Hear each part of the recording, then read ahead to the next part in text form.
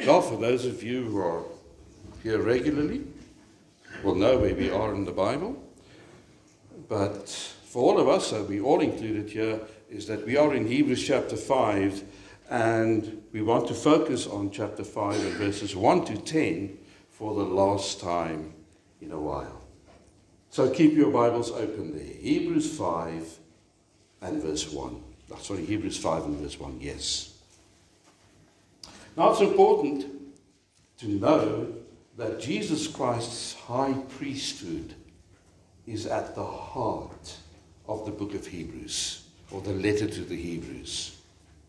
It's all about Christ, his superiority, you remember, over all the Old Testament prophets, over, in fact, everything in the Old Testament, his superiority also over the angels, his superiority over everything else in creation.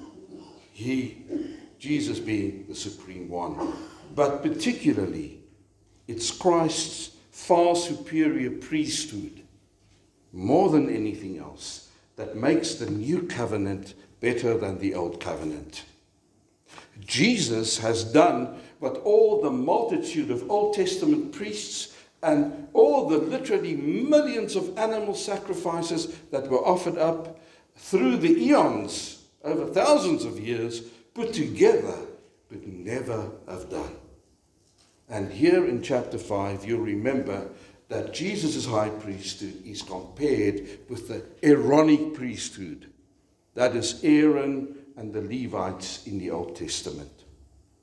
Now I wonder, is there any one of you who can remember what function the Old Testament priests performed in the Old Testament times? Can anybody remember? It's very important, just in one or two words. It doesn't have to be potato. So they offered sacrifices. Okay? Anything else? A mediator. Okay. Good. Okay. Intercession. Anything else?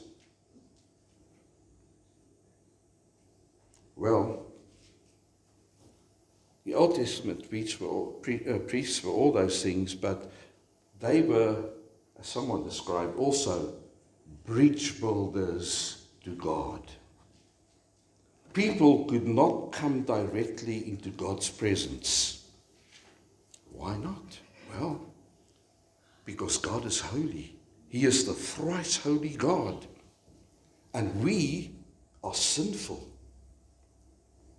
like the people in the Old Testament were. And because of his holiness and our sin, God's wrath is upon this world and people. Because of our sin, his wrath, his rejection, his judgment, his condemnation hangs over this world terribly. So because of that, God appointed certain men to be ushers, if you like. If you go to a movie house, you get people who will show you to your seat. God appointed certain men to be ushers, to bring the Israelites into his presence. And the way to God was opened only as the priests offered sacrifices, as you rightly said, day in and day out, year after year, century after century, 24/7, presenting the blood of animals to God. So the priests were mediators and intercessors for us, or the Old Testament saints, that is. What were the qualifications to be a Jewish high priest? Well, verses 1 to 4 gives us 3 basic qualifications for a Jewish high priest. He needed to be appointed by God. He needed to be sympathetic to the people he ministered to, and he also had to offer sacrifices on their behalf. So let's just read there, verses 1 to 4. Every high priest is selected from among men and is appointed to represent them in matters related to God, to offer gifts and sacrifices for sins. He is able to deal gently with those who are ignorant and are going astray, since he himself is subject to weakness. This is why he has to offer sacrifices for his own sins as well as for the sins of the people. No one takes this honor upon himself. He must be called by God just as Aaron was. But now verses 5 to 10 go on to show us how Jesus Christ fulfilled all three of these requirements and how his qualifications are in fact far superior to any Jewish high priests. Verse 5. So Christ also did not take upon himself the glory of becoming a high priest. But God said to him, "You are my son. Today I have become your father." And he says in another place, "You are a priest forever in the order of Melchizedek." During the days of Jesus' life on earth, he offered up prayers and petitions with loud cries and tears to the one who could save him. The NIV says from death, probably a better translation would be through death.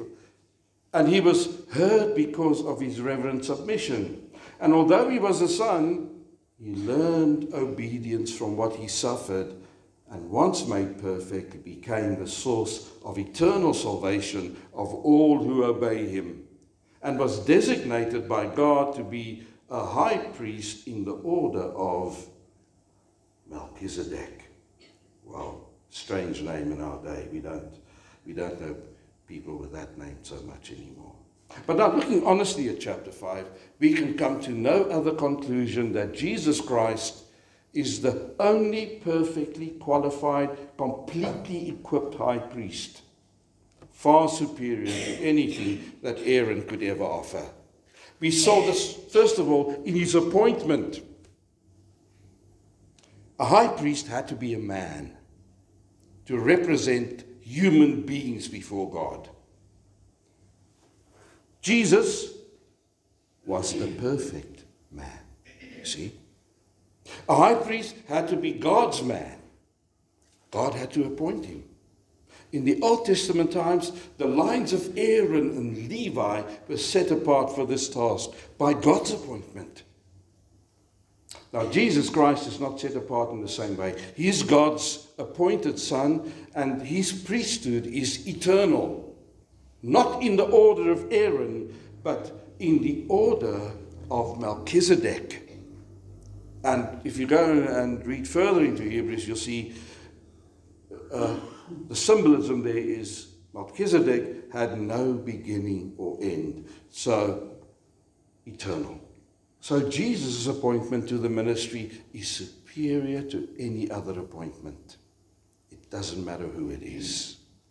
If it was the Old Testament priests, or pastors, or elders, and deacons today, or some who call them prophets, selves prophets today, or whatever,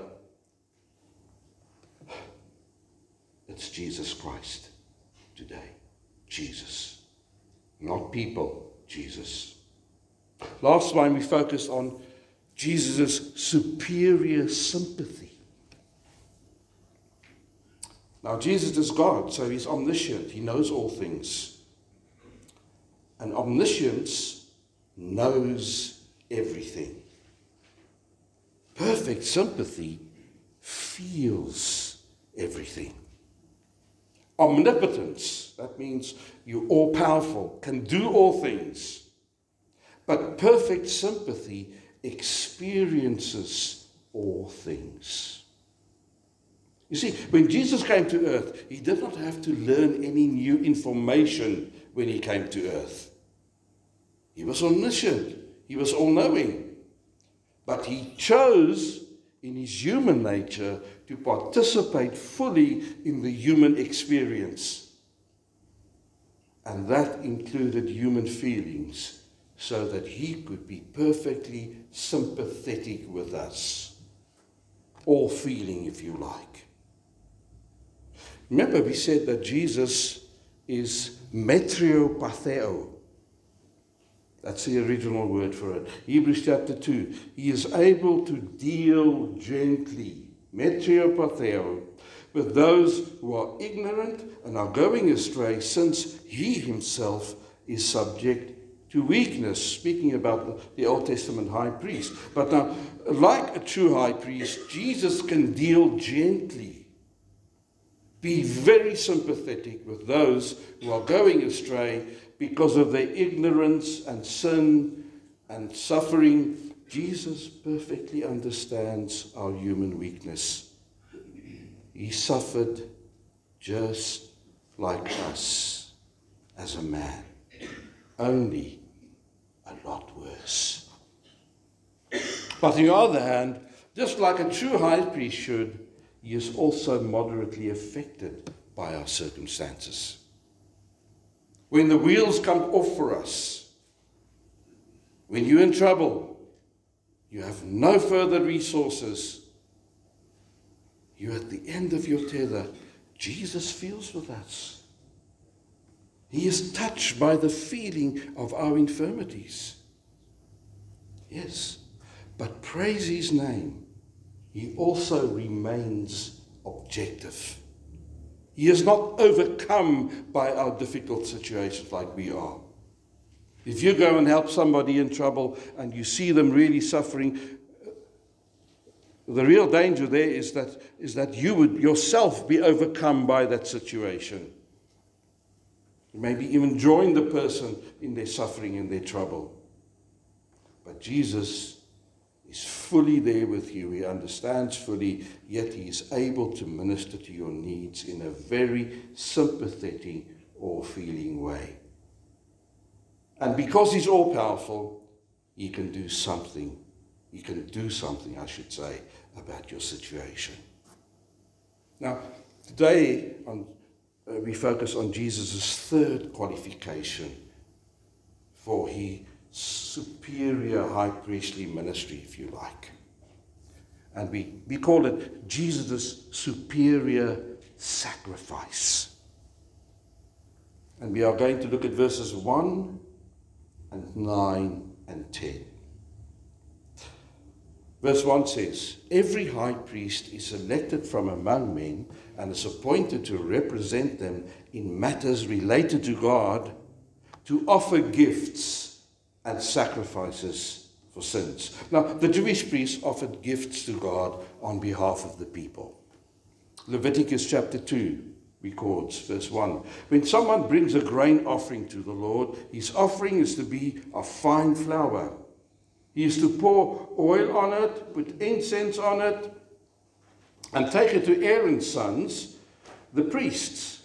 And the priest shall take a handful of fine flour and oil together with all the incense, and burn this as a memorial portion on the altar, an offering made by fire, an aroma pleasing to the Lord."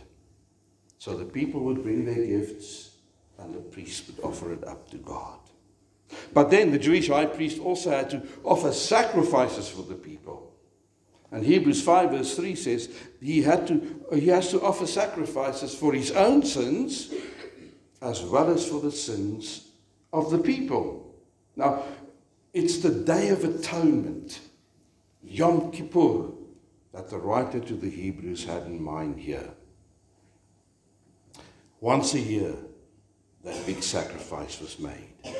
And the high priest would go into the Holy of Holies in the temple. It was closed with a curtain, and only the high priest could go in there. Leviticus 16, verses 6 to 10.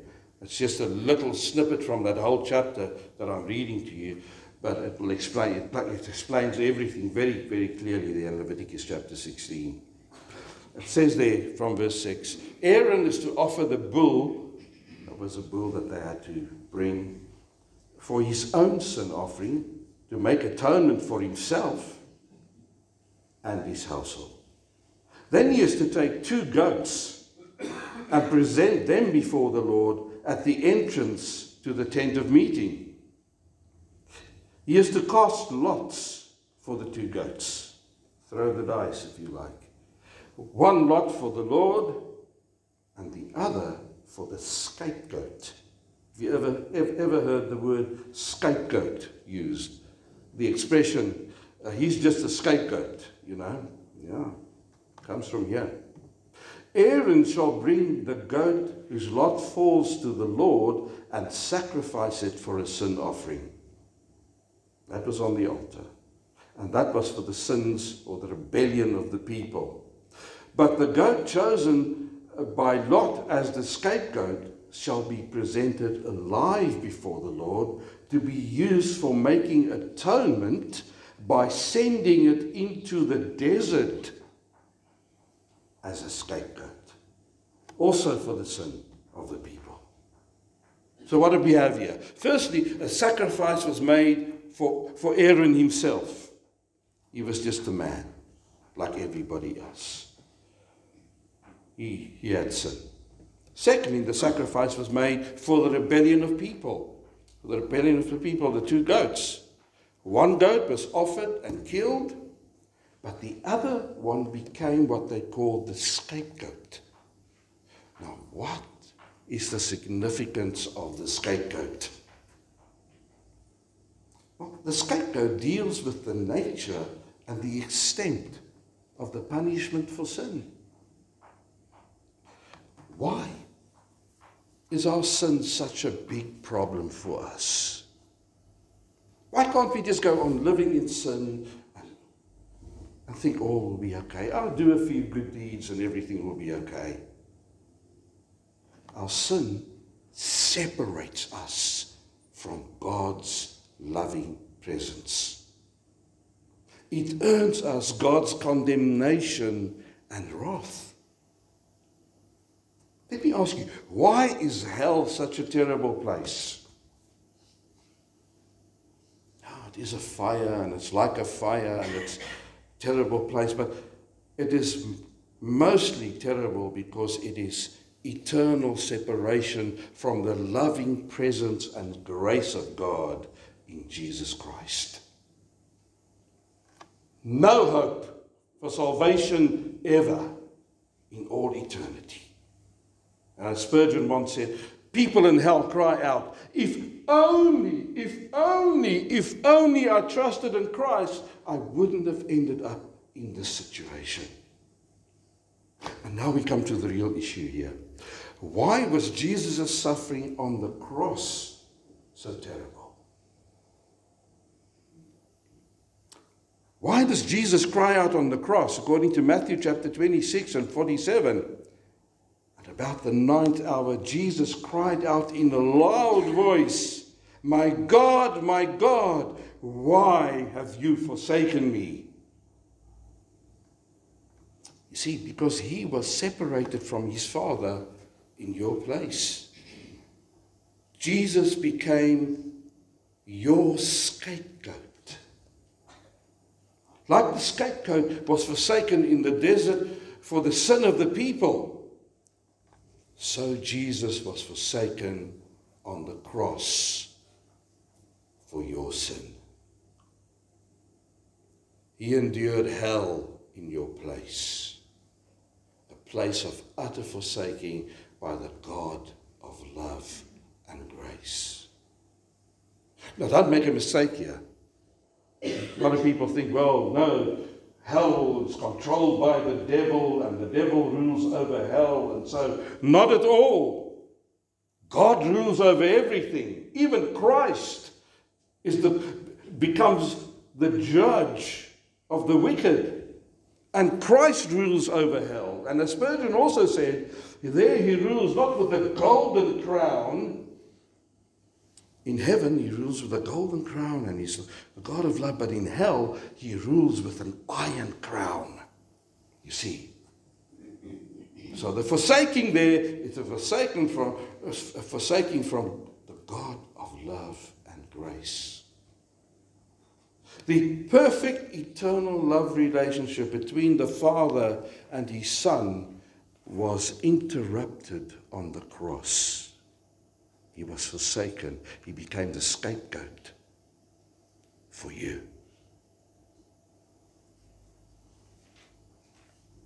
This brings us to Jesus' superior and perfect sacrifice. Verse 9. Read there with me. Once made perfect. Once he completed his work on the cross, He finished his work on earth when he cried out, "It is finished," upon that cross, like the song says. And like we read in John chapter 19, he became the source of eternal salvation for all who obey him. Jesus' sacrifice was superior, because he was sinless, and therefore he was able to deal with our sin effectively. He didn't have to offer up a sacrifice for himself like the high priest did. He had no sin. He is just perfect. Hebrews 4 verse 15 tells us that he was without sin. The pure, innocent little Lamb of God, without spot or wrinkle or blemish. He was always in perfect fellowship with his Father. He was never separated from the Father because of his own sin like we are. No. Why was it necessary for Jesus to be sinless, to be our high priest? Well, he had to live a sinless life for you in your place. Remember, when you trust in Jesus, you're not just forgiven. Our sins are taken and placed upon Jesus, and he's crushed for our sin. But his righteous life is reckoned to us in the same way when you trust in him. So his perfect life becomes your life when you trust in Christ. God sees you as sinless, just like Jesus lived, and he forgives you, and you are become guiltless because of his sacrifice in your place.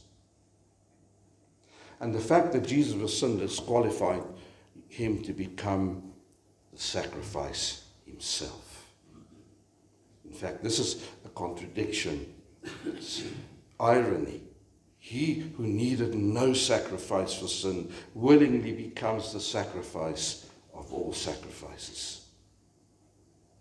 And then Jesus' sacrifice was superior because it was once for all eternity. Verse 9, he became the source of eternal salvation. Now, no Old Testament priest could offer the people eternal salvation like Jesus, our high priest, does. At best, they could only offer you a very temporary measure for sin. And God only overlooked the sin of the people for another year through Aaron's sacrifice. And God kept on overlooking the sin, but he never actually dealt with it until God finally dealt with all the sin of all believers in the Old Testament and believers in the New Testament and believers today eternally through the one sovereign act. Christ, his Son's perfect sacrifice on the cross. So it's understandable that through the cross, Jesus' sacrifice, the need of the temple and the tabernacle and the Levitical priesthood and the ceremonial law was ended forever.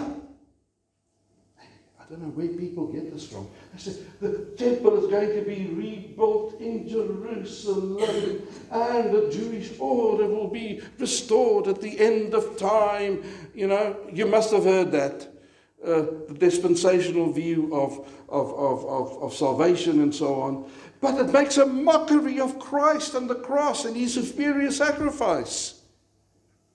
Those things were the shadow. They were looking ahead of the coming of Christ. The real thing came when Jesus came. And when you've got the real thing, you don't want to hold on to shadows.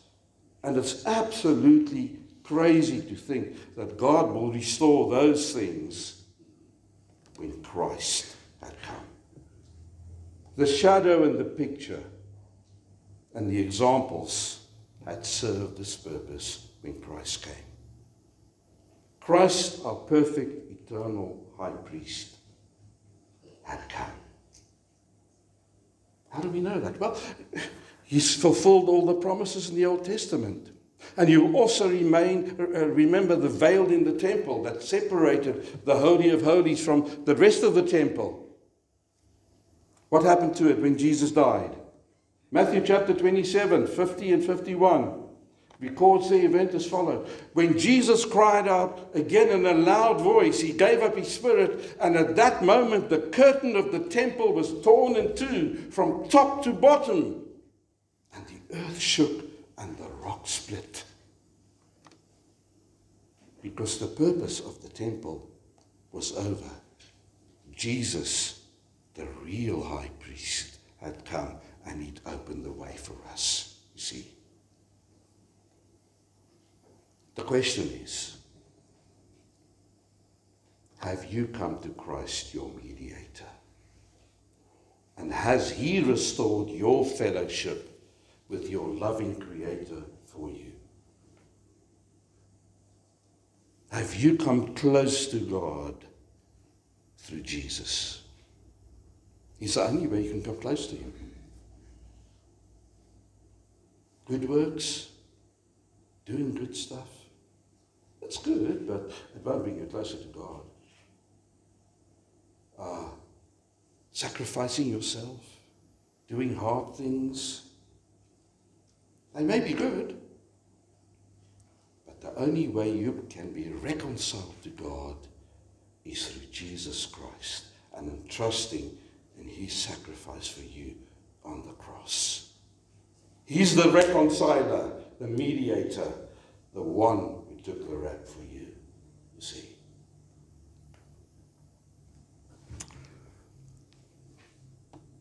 Then, lastly, and I'm almost there.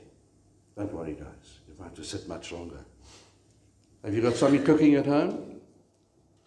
Something in the oven? Have you? I see Deborah looking away. Maybe she's got something in the oven. I don't know. Got something nice promised for you, Rob. Yes. Yeah, well, we've also got lunch ready for us. It's just a joke. It's just a joke. Just to get our attention back here. Jesus' sacrifice was for all his people. Now look there at Hebrews 5 verses 9 and 10. Again, once made perfect, once he finished his work, once he had cried out, "It is finished," or said, "It is finished," he became the source of eternal salvation for all who obey him. Not for everybody, but for all who obey him. Now, who is it that obeys Jesus willingly and with joy from the heart, that is? His people. True Christians. People who are trusting in him. People who love him above anything else.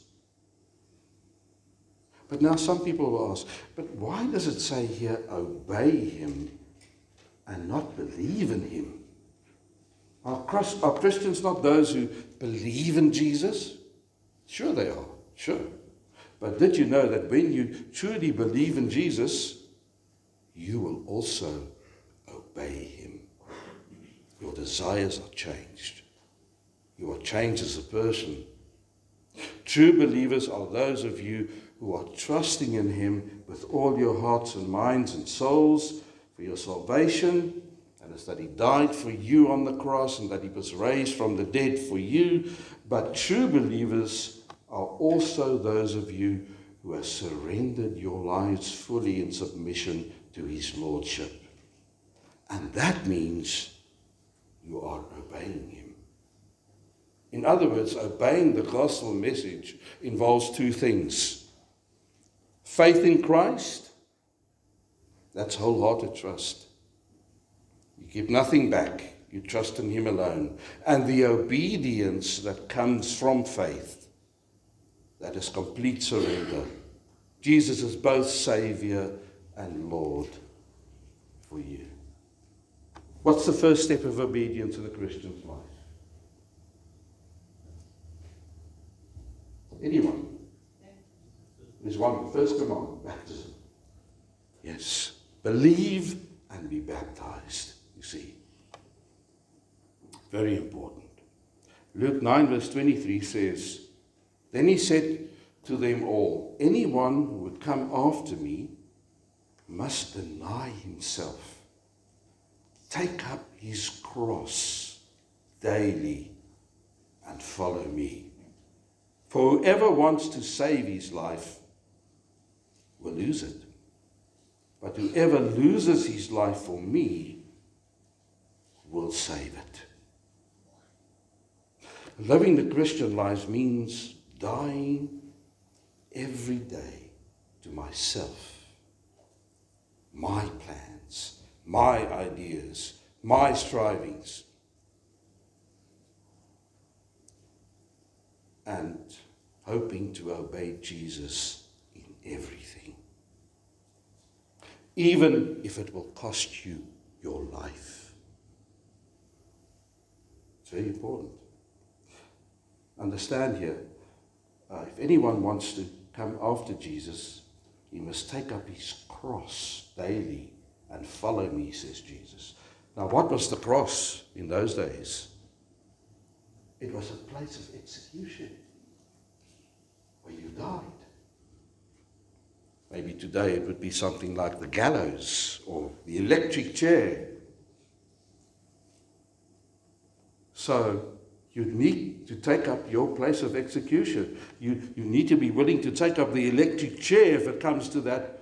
You must be willing to take the death sentence if that is necessary daily in your following of Jesus. It's that serious, you see. Job put it this way in his suffering. He said, even if he slays me,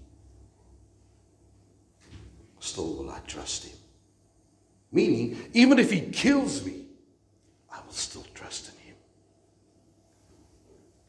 Dr. Rex Matthew once put it this way. We were all gathered around his table in his office.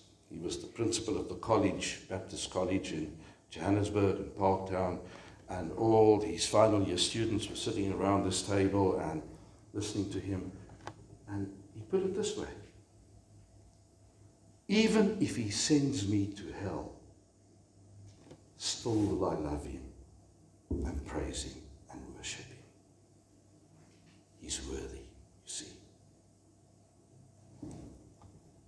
But God doesn't do that. He doesn't send Christians to hell, obviously not. But even if that should ever happen, if I have to go through hell or whatever, still will I worship the Lord. It's for those people that Jesus died. It is for you whom Jesus becomes the source of eternal salvation through his death. Now it's very interesting here that Jesus, he said, that gave his life for his people.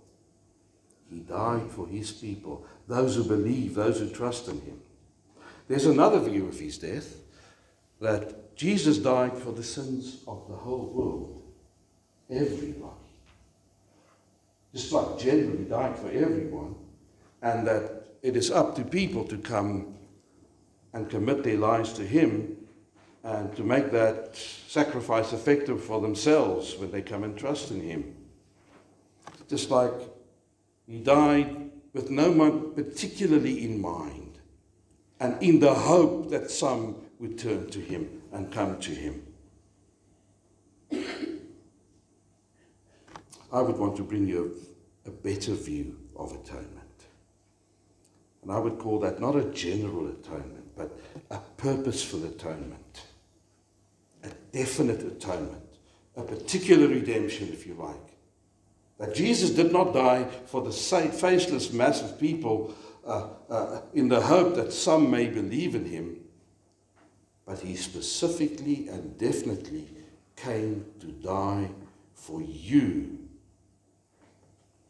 Not for the sin of every individual that ever walked the face of the earth, but for the sin of his people.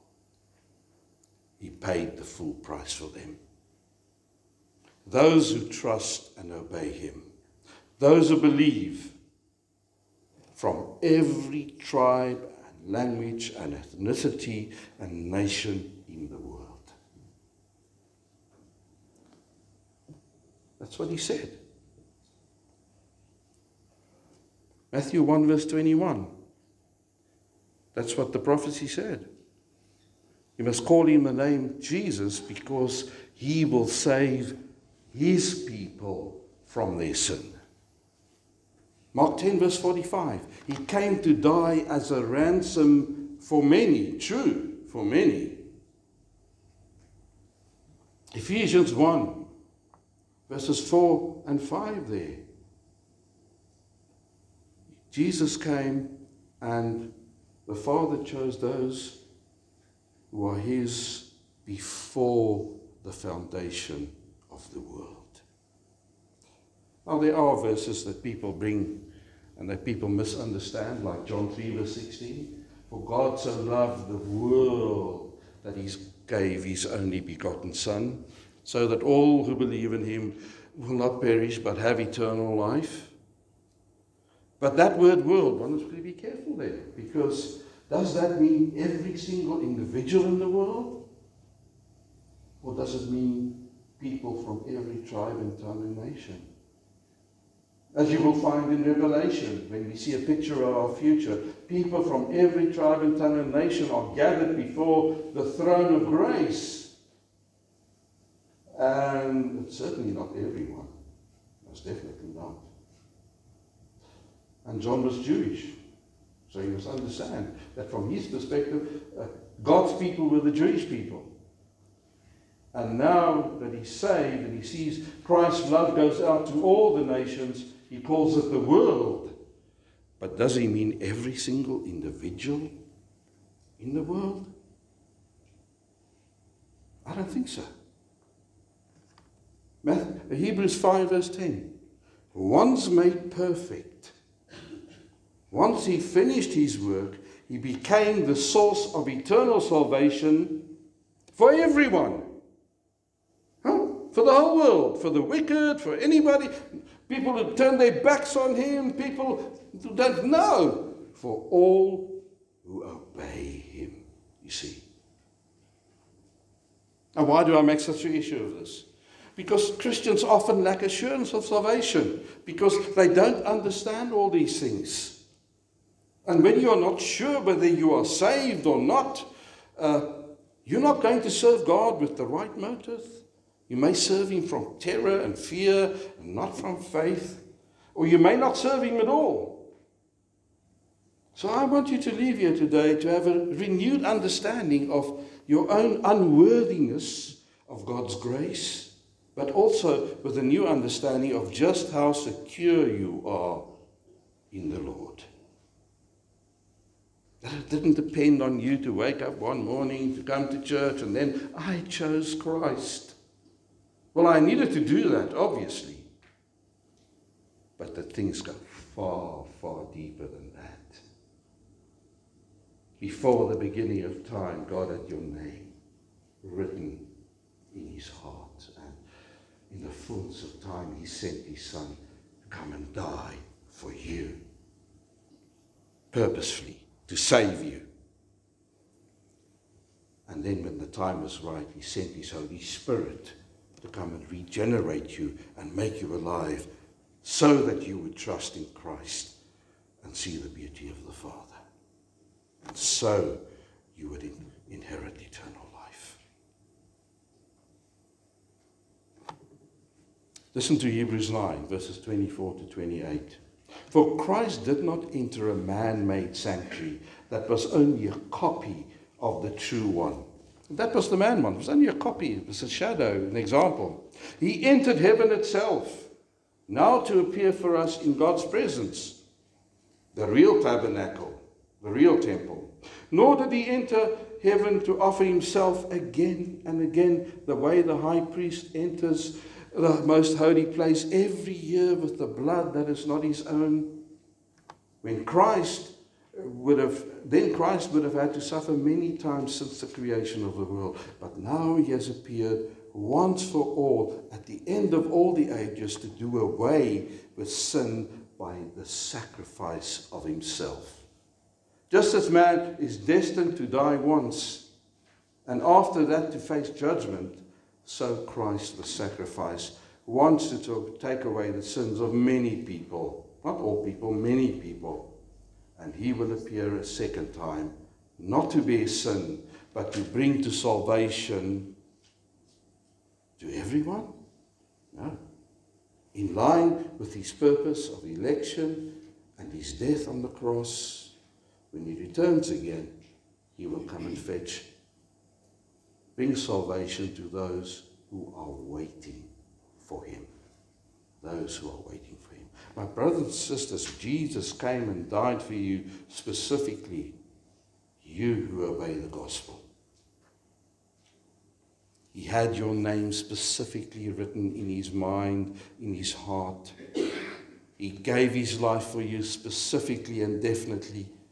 My name is graven. Where? On his hand. Is that how the word goes? Yeah. Yes. Definitely, purposefully, for you specifically on that cruel cross. He came to fulfill the will of the Father for you, who had chosen you from eternity, even before he created the world, to be his specially adopted child. And he dealt very effectively with all your guilt and all your sin. In fact, God the Father cancelled all your guilt, remembers all of your sin no more, and overlooks all your failures because of Christ, his dear Son's sacrificial death for you.